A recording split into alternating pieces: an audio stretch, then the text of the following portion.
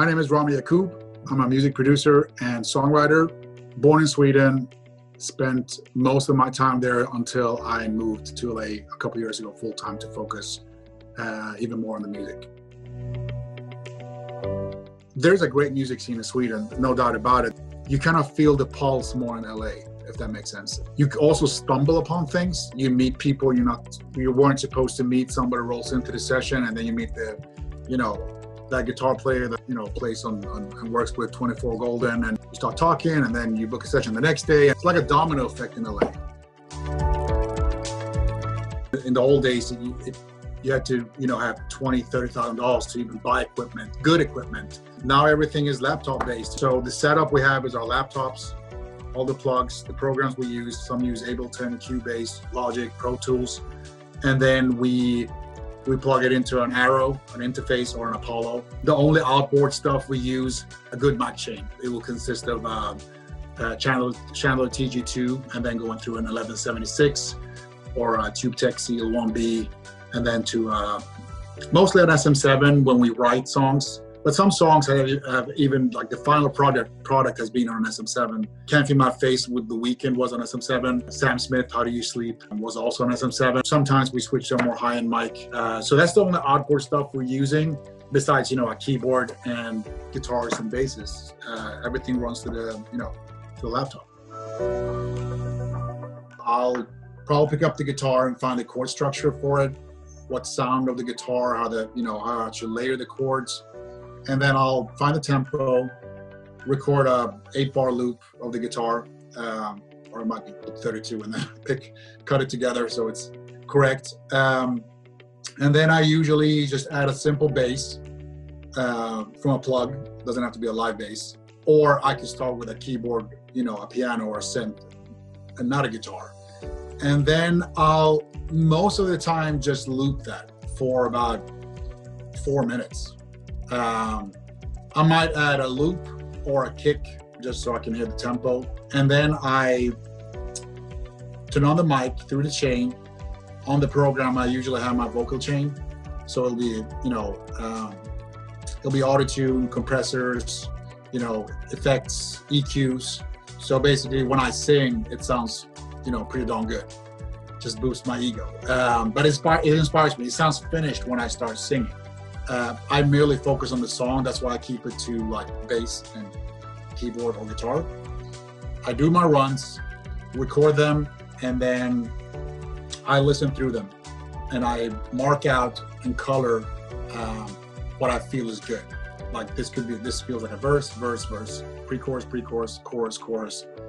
And then I'll just listen to it again. And I'll start killing the least good verse, and then the second least verse. And then after a while, I have a verse and a pre and a chorus, and I'll cut it together so it makes sense.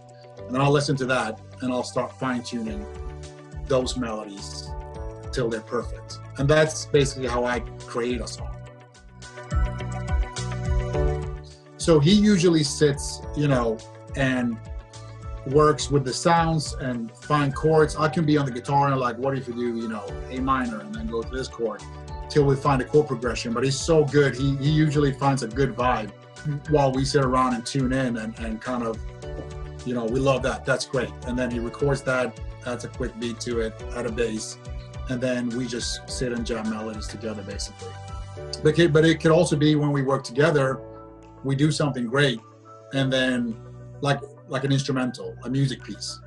And then I'll be like, okay, give me the MP3. I'll go up to another studio and I'll just do my annoying runs for an hour, and then I'll go down and we'll listen to them together. Because sometimes in my headspace, I like sitting by myself, and he'll do the same thing. He'll do some runs and then we'll listen to both of them, and we kind of pick the best ones and start cutting from there. I've always urged people to find a great group of people they work well with.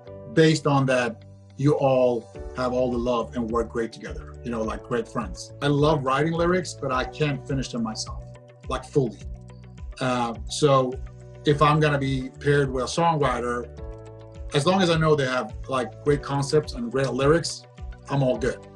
But if they tell me they're great with melodies, but not lyrics, I'll be like, oh, damn. I do believe working in that specific group of people the more you know each other, the more you work, the better you will get. Every studio is different, and there is not really one studio that's built perfect. Dirac Live, it's just an incredible tool that just helps you simulate a perfect studio, which will give you the tool to make the mix as honest and great as possible, so it will sound great wherever you go. So in my previous studio, the Stockholm-based one, which we acquired about 10 years ago, it was already a built studio, a finished studio. We had a big problem that unless you were sitting right in front in a perfect sweet spot, it sounded great, but you could just move your head back and the bass was just overwhelming. So you sitting next to your partner, you didn't hear what he was hearing if you weren't sitting like this, basically, with the speakers. So we had somebody come there, a sound guy, to kind of help us solve the problem, and he recommended some bass traps and how many we needed, measured everything, and we were super excited waiting for those things to arrive. And he built them. 2 months, he calls and asks if we can come out and help him unload. And I'm like, unload what? Like, I didn't get it. And we come out, it's like a huge truck with 7 or 8, the size of a refrigerator. And our studio was not big. I was like mind blown. We carried in 1 and 2 and 3, and those took up half the studio. I'm like, dude, we can't have this. We can't even sit in the studio. It doesn't make any sense. But what Dirac Live did was eliminating that problem without having to sit on a refrigerator. So basically, wherever we're sitting in that area, we all heard the same thing. So it balanced out the basses. So we kind of got a more honest picture of what it sounded like in not just where the sweet spot is, because you rarely sit like this and you're by yourself. Like you sit next to him, or you lean back and you're like, oh my God, why is that? You have to sit like this. So it didn't make any sense. So that was a great tool for the whole studio that I had.